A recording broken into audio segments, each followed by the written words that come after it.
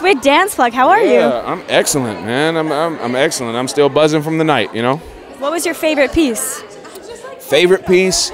Man, I love that. I love that robot piece. I think I love that piece because I just wanted to be in it. It looks I do. I wanted to be in it. You want to be a superhero all the time. Yeah, always. And I was just like, oh, I wanted to be in that piece so bad. Sure, I love that piece. Do a few little robot. You can do it. I can, but you know what? In respect to the robots that just blessed it tonight, I'm gonna leave it alone because they really just they own that.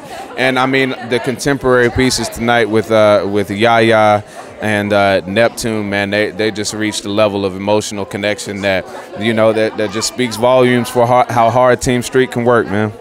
Which is crazy, and you're their mentor. That's a big responsibility for you as well. Absolutely, man, and honestly, I'm just glad that they are open to hearing my opinion about anything, because you can also go through, you know, situations like this and just be like, okay, I got it. Like whatever. Like you had your experience, I'm gonna have mine. Whatever. And I'm glad that they're open and they want advice sometimes, and they're open to the things I have to say. Of course. And back when you were on the show, do you think if you had a mentor, it would have helped you as well? Oh, yes. I think we really wanted a mentor back in the day, you know, which is why we talked to those that were on previous seasons. I remember talking to Travis when I was competing. I remember talking to Ivan when I was competing. You know, just asking them, you know, what it's like to go week to week, because it's crazy, man. It is the emotions that you go through. It's crazy, you know. Well, and you have to watch each piece and then help them mentally, physically with the dance, with what's going on in their head, because it's a lot of pressure. Oh yeah, it's a lot of pressure, but you know, I'm here as a shoulder, you know, or just an ear if they need to vent, and also just to be that eye and that ear, you know, to remind them of the things that the judges are saying, to give them little pep talks if they need it, and you know, just help them have the most optimum experience they can have. Wow. Optimal experience. Sorry, optimal experience. DancePlug, we got you. Yeah, exactly. I was about to say they're gonna kill me on YouTube for that. The comments gonna be like, Twitch cannot speak.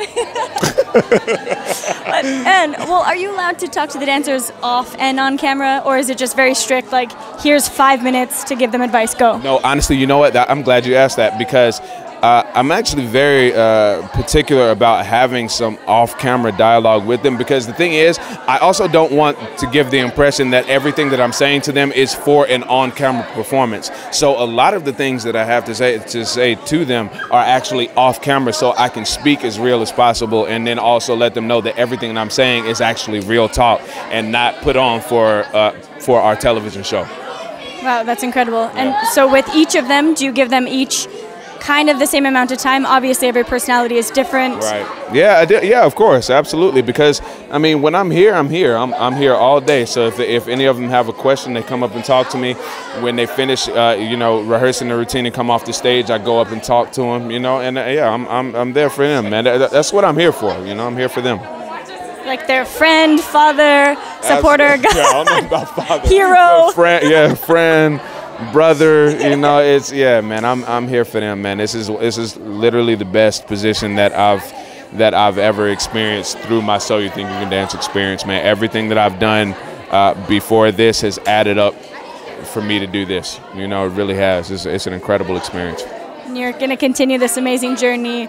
I love it. And why I said father is because I heard you want like 7 kids, you and Allison one day. Yeah. Oh yeah. But notice that I say I want 7 kids, but it's because I'm not having them. You know what I'm saying? So it's easy for me to be like, yeah, let's start a tribe, babe, but I don't have to actually go through that pain. You know what I'm saying? So, you know, realistically, you know, it's probably not gonna be 7, because you know, they don't just appear. You know what I mean? Well, right now you got 17 human beings to worry about, exactly. And that'll be good for now. That'll be good for now, exactly.